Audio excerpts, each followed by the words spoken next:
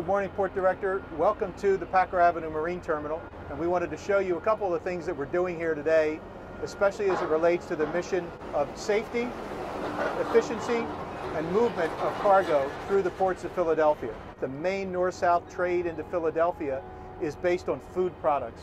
So this is feeding the American heartland, it's feeding the East Coast. In an overnight truck ride, we can reach 130 million people.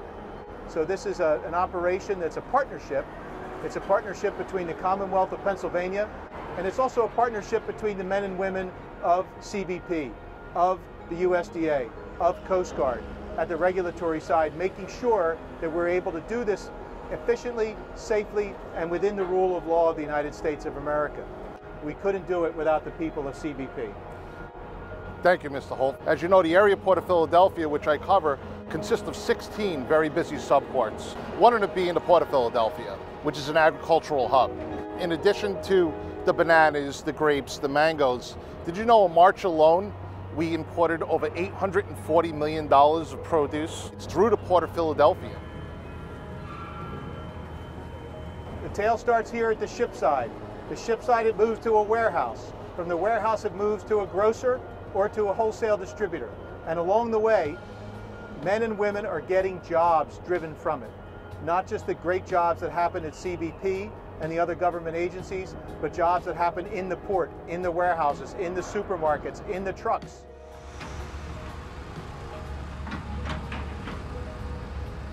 So this Port Director is very typical of what happens every single day here with a very high velocity. Container backs in, it's locked into a pedestal so that it can't roll away from a safety point of view. This bridge comes down, the seals are broken in front of your ag specialists so they understand and record the seal number that comes from the container, and then we go to work. This investment, along with the Port of Philadelphia, is why this over $200 million investment has made this facility the premier ag terminal on the East Coast of the United States. It is the people of the Longshoremen's Union that provide the skill and the handling, the shippers from places like New Zealand, and here products from Peru, Chile, New Zealand, Australia, Uruguay, Argentina come through every single week. So this is one of the only facilities in the United States that is SQF certified. So we have a food safety certification in an on-the-dock marine terminal handling operation. That's also part of the philosophy that we share with the Commonwealth of Pennsylvania about bringing food safety and marrying it with food security. You can see, just looking at this is state-of-the-art inspection facility. I mean, the lighting in here is it's like you're standing out in daylight. The Port Authority, Port of Philadelphia as a whole, is investing over $300 million in infrastructure just to keep the flow of cargo moving as quickly as possible. The economic security and the safety of the nation depend on imports such as this to make sure that it reaches the shelves.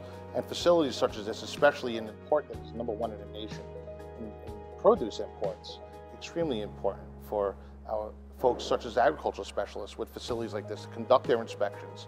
Their function is extremely important to the folks in the United States because they're ensuring that there are no pests, there's no blemishes on the fruit, there's no viruses or what have you that can contribute onto our crops to ensure the American public, while they're consuming the goods, is fine, as well as our American agricultural business, which is also large on the export side. Well, we're grateful for your visit, but more importantly, we're grateful for their visits every single day. And we apologize in advance for keeping you so busy.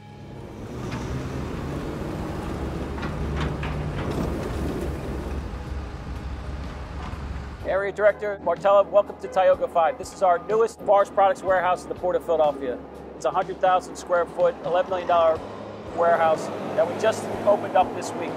Most people don't know that the Port of Philadelphia handles over 1 million tons of forest products.